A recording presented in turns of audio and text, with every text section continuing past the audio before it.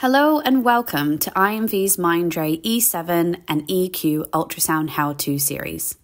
My name is Claire Louise, and whether you're a beginner or an experienced user, follow me through this series to confidently operate and master the E7 or EQ. Let's make a start.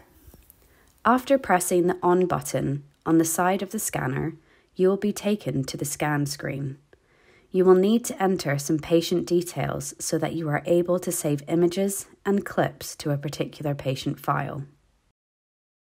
To do this, press on the menu tab on the left-hand side of the touchscreen.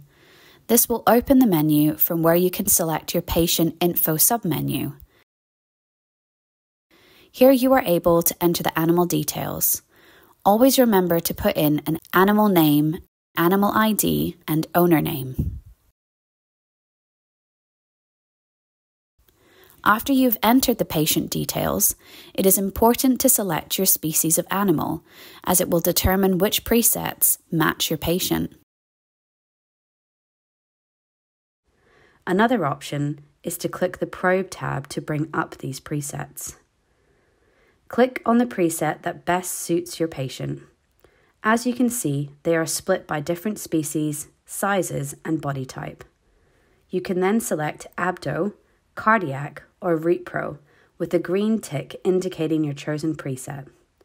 When happy, click or touch on your preset to begin scanning.